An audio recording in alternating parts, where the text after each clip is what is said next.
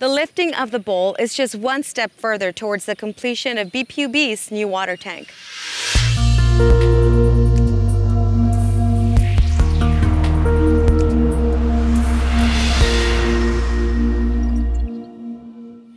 Right behind me is BPUB's Southmost 2 mg elevated storage tank, which is set to be running by the end of this year.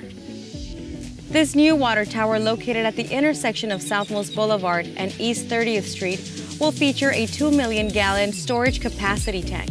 This will help BPUB maintain compliance with Texas Commission on Environmental Quality, which requires 100 gallons per connection in water supply systems with more than 2,500 connections. This water tank is replacing 2 older water tanks. You might remember Southmost's original water tank was just located a few blocks away from where I'm standing, but it was demolished in 2018.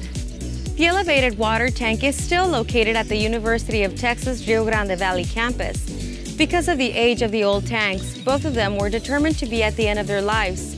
Each of these older tanks only had a 1 million gallon capacity. Instead of replacing both, BPUB's master plan showed that it was better to build a new water tank that had the capacity of both. UTRGV's tank is scheduled to be demolished once the new water tower is fully functioning. When this project is completed and UTRGV's tank is demolished, Brownsville will have 3 storage tanks with a combined 6 million gallons of water, exceeding TCEQ requirements.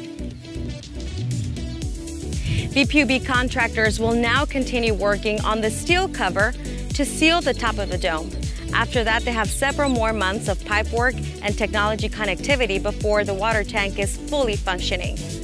Make sure you stay tuned for all the exciting updates on this project and many more throughout the year. Make sure to subscribe on the link below. My name is Clayton Casada. Thank you so much for watching. We'll see you next time.